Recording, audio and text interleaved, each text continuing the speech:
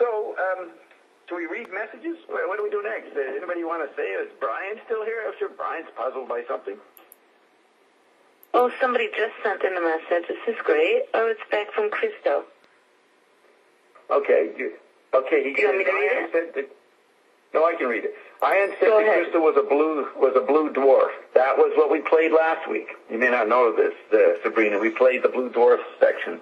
So the terrible crystal, which is in Ezekiel 1:22, chapter 1, verse 22, was a blue dwarf.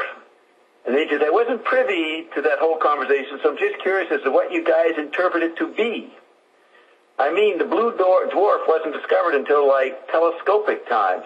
What the hell was Ion on about? Helmet makes more sense to me. So he picked an alternative meaning, Scott. Yeah. He didn't go with the blue crystal. Now, there's other meanings for the terrible crystal. And so it was interesting to me privately that Ian says to Sue Bone, yes, the blue dwarf is a terrible crystal. It could mean that the blue of the dwarf, the blueness, is what relates to the crystal. Because actually the terrible crystal is iron A drops and the iCell patent. Because Ion predicted that, it was about a year before, that the terrible crystal would show up April 5th, 2012. Well, what happened?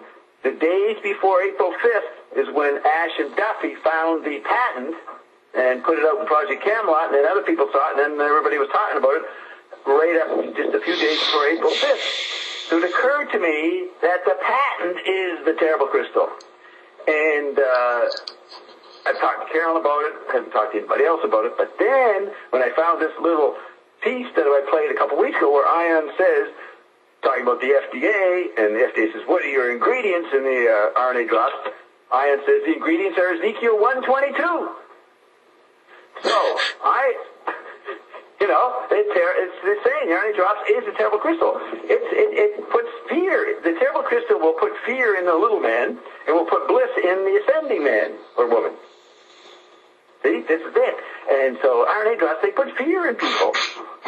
It splits the electricity. Could you ask Carolyn in what sense the RNA drops are crystalline? No, they might be crystalline, and sometimes she's up there getting ready to go to bed, so I don't know if she's hearing this. Maybe she's going to bed, so I don't know if we'll see. But the point is that terrible crystal doesn't mean literally what the RNA drops are, or it might, depending on what Carolyn says. But it doesn't have to be literal. So here's what's interesting is Ion says that the blue dwarf, and Christo thinks, who's asking about the blue crystal, he's trying to figure out what the phrase terrible crystal means, and he says Ion says it's a blue dwarf, but Christo didn't know that actually referred to the RNA drop. See, so this is the process of communication with Ion is all racked with briar patches. Well, it sounds, sometimes when I would talk to you on the phone, you would say things that might not make sense to me, but it was almost as though you were just broadcasting it out because the information needed to be assimilated into the environment somehow. Whether the person you talked to knew what you were talking about or not, maybe Ion kind of does that. Well, that's good you say that in relation to what we just heard. I'm saying stuff that not one person in the world understood back in 2001. Now, maybe Nelson Thal did because he heard me talking a lot, one or two people. The thing is, I'm saying it because it has to be said, or somebody thinks it has to be said, so it's being said. See, that's why you can't judge people. You don't know who's saying what, for what real reason.